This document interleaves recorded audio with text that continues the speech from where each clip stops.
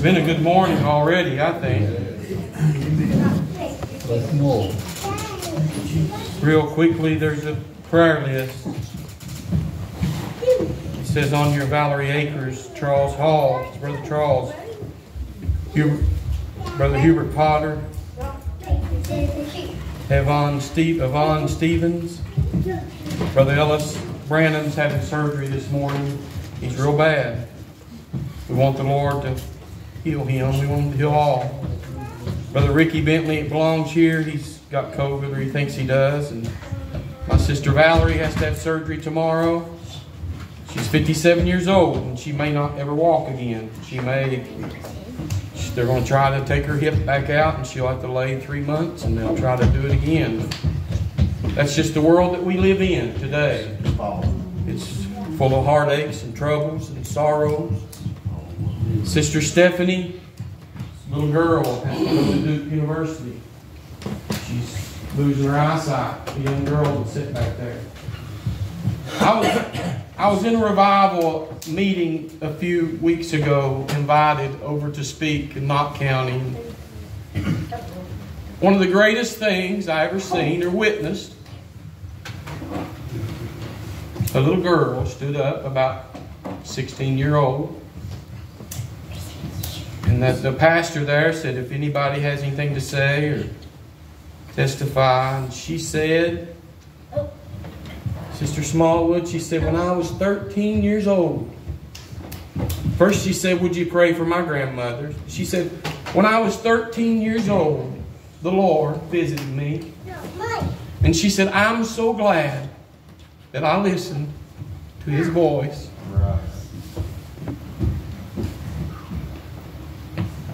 She said that, and it set me on fire. Yeah. We've heard Brother Jason say he was 13 years old and the Lord come knocking at his heart. I remember being 13, 14 years old, turning him away. Not now, Lord. Not now, a little bit longer. I was so foolish, I said, wait till I get my license, then I can go to church. I was trying to bargain with the Lord, even at a young age. We all do that. You're welcome here at the Antioch Church. One and all. We want you to come. We want you to come with one mind. And that mind being on Jesus Christ. That Him being the way from this earth to the glory land. We don't want you to look to the left or look to the right, but we want you to look to the cross. And that's where all of our help comes from. And that's where we'll get all of our help in this life. Through all of our problems, through all of our troubles. But in saying that, we'll have to look to Him and we'll have to trust in Him. And you'll have to do the same. The Bible says today is the day of salvation. If you'll hear His voice and harden not your heart. I hope today that you hear His voice. He said, I stand at the door and knock. And if any man will open, I'll come in. That tells me if any man will open, or woman, he'll come in. I hope this morning you come praying.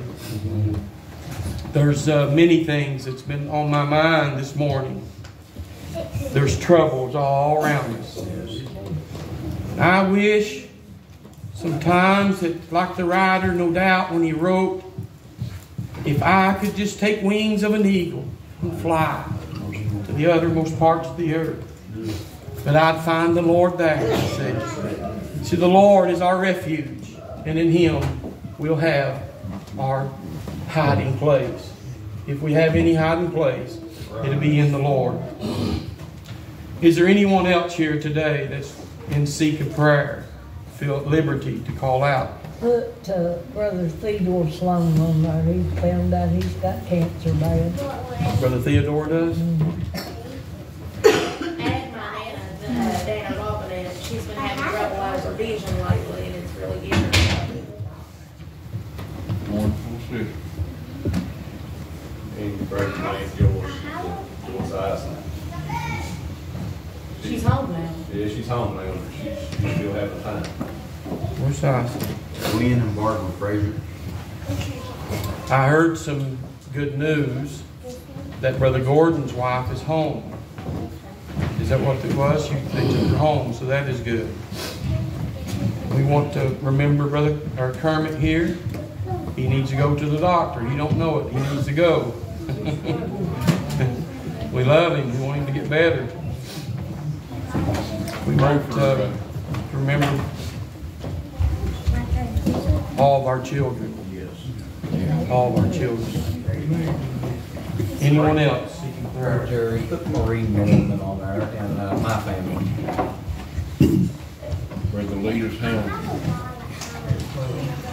Put Bo Howell on there.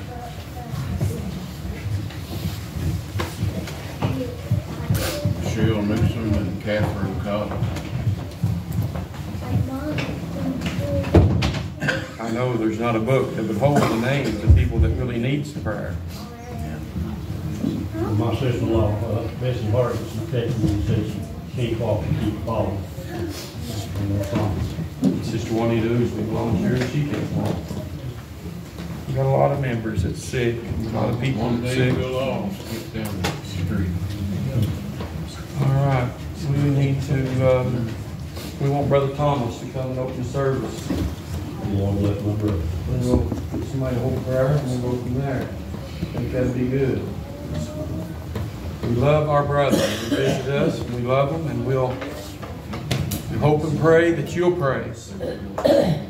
The Bible said, "Seek and ye shall find, knock and it shall be opened unto you." A door of utterance. So you'll have to go over my head if you want salvation. You'll have to go over these brothers' head if you want salvation. You'll have to have a talk with Jesus. I don't think there's a man that will stand here today that will tell you wrong. That Jesus Christ is the way from this earth to the glory land.